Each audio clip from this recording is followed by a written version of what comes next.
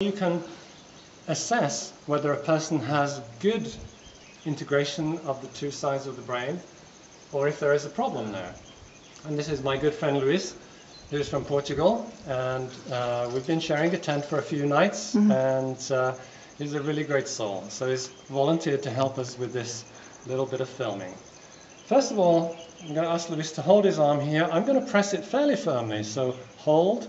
I'm going to press for 2 seconds, and then I'm releasing, and that shows me how his muscle is behaving.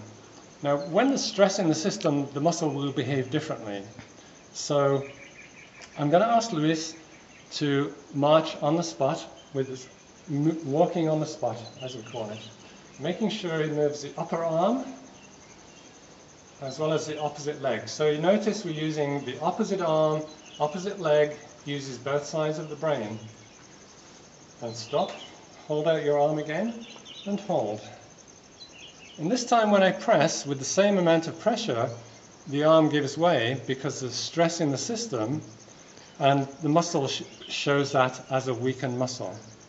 So we know that when Luis does this movement, using both sides at the same time, it causes stress.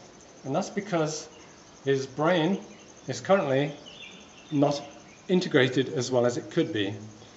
Now if I ask Luis also to look at a cross like that, now I'm going to move my hand, so I'm going to ask you just to imagine that cross, and just hold your arm here. Imagine that cross, Luis. Hold your arm and hold. Okay, now look at these two straight lines and imagine those straight lines in your head and hold, and you'll see it's much stronger when he visualizes the two straight lines. Two straight lines are separateness. The X is an integrated function. So we know because the stress with the X, looking or visualizing the X, the stress when Luis uses both sides of his brain by walking, so we know that that stress is because the two brains are not working together as well as they could. So what do we do about it? It's remarkably simple. We just do 3 minutes exercise twice a day for 6 weeks. And I'll go over those exercises now with Luis and demonstrate them. So first of all, I'm going to ask Luis to walk in the integrated way, moving the upper arm and lower arm. Continue walking, Luis, like that. And then I'm going to ask you to look up to the left. Still walking? Yes, still walking. Continue walking. Look at my fingers up here and hum.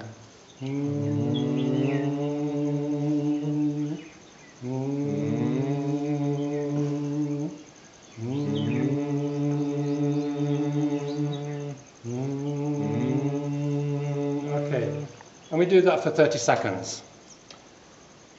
Then we're going to walk same side arm and leg. And this time I'm going to ask Luis to look down to the right, looking at my fingers, keeping the head still if you can. Good, that's excellent. Okay, same side arm and leg, and count. 1, 2, 3, 4, 5, 6, 7, 8, 9, 10, 11. Okay, and we would do that up to 30.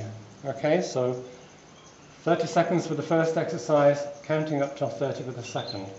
The third exercise, I'm going to ask Luis to take imagine taking the left brain in the left hand, the right brain in the right hand. You can do this, Luis, with me just now, as best you can. With the hands. Okay, like this. And then remove the hands out as if we're taking those two brains and putting them together in front. And then we put them on top of our head, right in the middle. Okay, fantastic. Perfect. And we have a couple more exercises to go. Okay, Luis, we're going to walk on the spot again. Opposite arm, opposite leg. No? So you see how Luis has a preference for using the same side arm and leg. I said do opposite arm, opposite leg, and he started same side arm and leg. That's because at the moment he has a preference for using one side of the brain at a time. So the function of these exercises is so that both brains will be comfortable operating together, okay? So let's go to the next, opposite arm, opposite leg, good. Continue doing that. Keep your head still.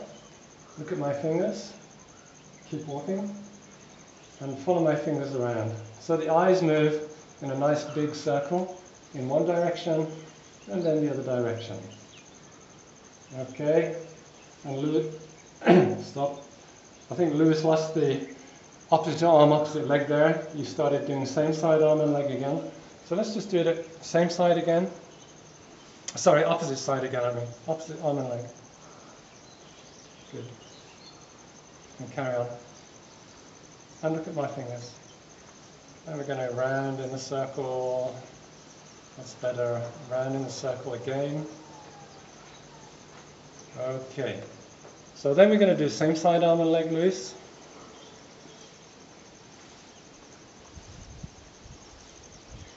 Okay, carry on doing that. And we go around in a circle again. And the other direction. Very good. Okay, and stop. And then the final exercise, which I really like, we're going to make an X, because X is integrated. Holding the X at arm's length, we bring that slowly to the point between the eyes, as if it's going right into the brain. Can you manage that, Lewis? Maybe. Should I do it for you? Yeah. Like this? Okay, so look at that X, and just keep focusing on the X as if it's going right inside your brain. Okay. Okay, so those are the exercises that we do. And you do that twice a day for 6 weeks. At the end of that 6 weeks, you'll have re-established connections between the left and right brain. And maybe you can do the exercises once a week just to maintain that. Or anytime you want to be really at your best mentally, do those exercises, because it really kind of gets those brains working together. So let's just see what's happening with Luis just now. Opposite arm, opposite leg.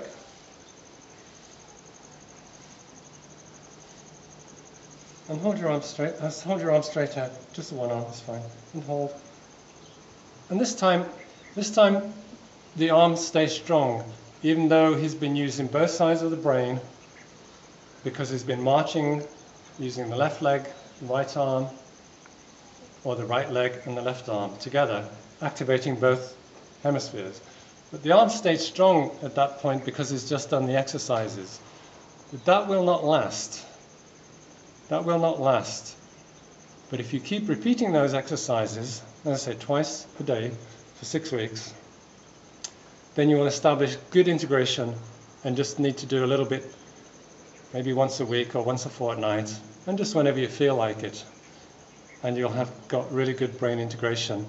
Makes decision making very easy, enables you to express emotion appropriately. For those people who get overwhelmed with emotion, it puts a brake on that emotion.